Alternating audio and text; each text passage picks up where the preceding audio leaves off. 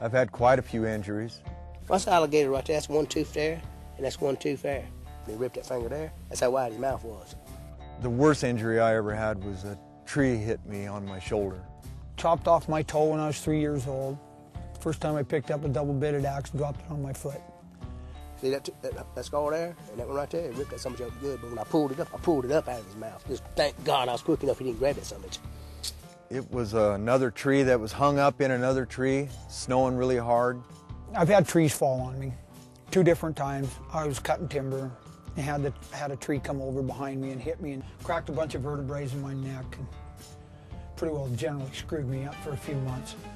And I walked out there, and all at once I seen a little green limb right here, and I knew it wasn't supposed to be there, and I happened to turn the right way, and it hit me, my face and my shoulder, and shoved one stick through my leg, right through this part of your leg, your bigger part. Wrenched my knee bad enough to tear all the ligaments and cartilage out of it, falling off one of these stupid things off a shovel and slipped on the track.